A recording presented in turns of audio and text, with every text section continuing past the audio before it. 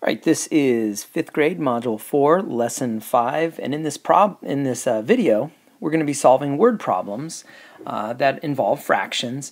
And, you know, whenever we're going to be solving word problems, we're going to be thinking about using those classic tape diagrams.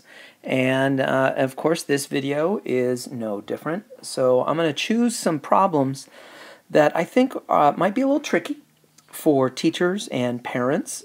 So this is designed to help the adults teach the students, you know, how to solve these problems in this new Common Core world. So the first problem, it says when someone donated 14 gallons of paint, the 5th grade students decided to paint murals. All right, so they split it equally among the 4 classes. So here's the important stuff: 14 gallons and 4 classes. Now the big question is, how much paint did each class have to paint their mural? And remember, each class got the same amount. So we're going to draw a tape diagram,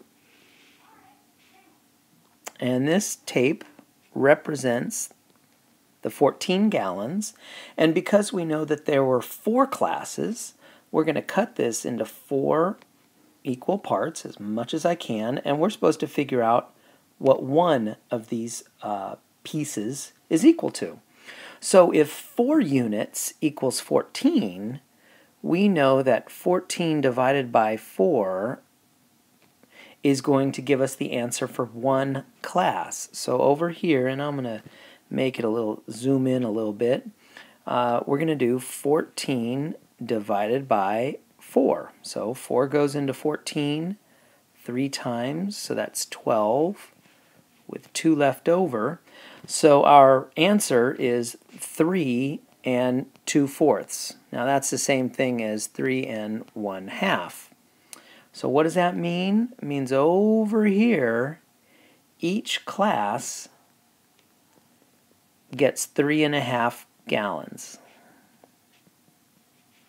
So each one of these units is 3.5, and I'll zoom out. And there we go. Whoa, whoa! I love it when technology attacks me. Okay, so there you go. And what's it doing? Make it go away. Make it stop. Help. Okay, there we go. So each class gets 3.5 gallons. So I'm going to write that down. 3.5 gallons per class. There you go. Now the question is, how much paint will 3 classes use? So basically what they're saying is we're going to take that original picture, which initially looked like this, right? But now we know that this is 3.5, and each of these units, each unit is worth 3.5, and we're supposed to figure out how much is 3 of them. So that means we're going to do 3 times 3.5, and we're going to do that using repeated addition. 3.5 plus 3.5 plus 3.5. So 3 plus 3 is 9. 1/2 plus 1/2 is a whole, plus an extra half right here. So adding the whole numbers, 3 plus 3 plus 3 gives us 9. And then adding a half plus a half gives us a whole right here. And then we have the extra half sitting out over here. So our answer is 10.5 gallons. So 3 classes will use 10.5 gallons. So this is kind of a continuation of that previous problem, but we're kind of moving on to new numbers. It says if 4 students share a 30 square foot wall equally, how many square feet of the wall will be painted by each student? All right, so our model, our tape diagram, here is our tape diagram, and here's our 30 square feet. And we have, again, 4 students, so we're going to chop that up into 4 equal parts. And we want to know 1 unit. How much is 1 unit worth? Well, to find 1 unit, we're going to do 30 divided by 4.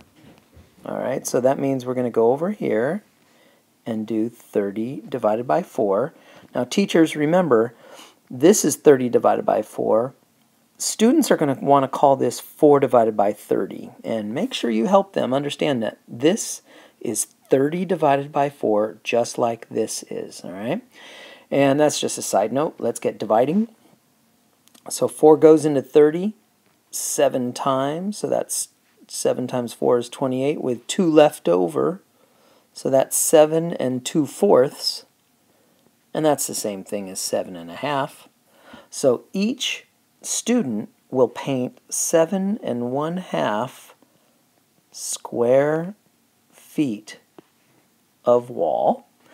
And then the question is, what fraction of the wall will each student paint? Well, since there's 4 students, each student is going to paint 1/4 of the wall. And the last problem for this video, Scott has 6 days, oh boy, he's running out of time, to save enough money for a $45 concert ticket. If he saves the same amount each day, what is the minimum amount he must save each day in order to reach his goal? All right, so we're going to model this. His goal is $45, and he has 6 days. So we're going to divide that up into 6 equal units. So we have 6 days. So we want to know how much is one of those days. So again, that's going to be 45 divided by 6. And written longhand, that's going to be 45 divided by 6. Now we can go ahead and divide. And 6 goes into 45 7 times. That's 42 with 3 left over.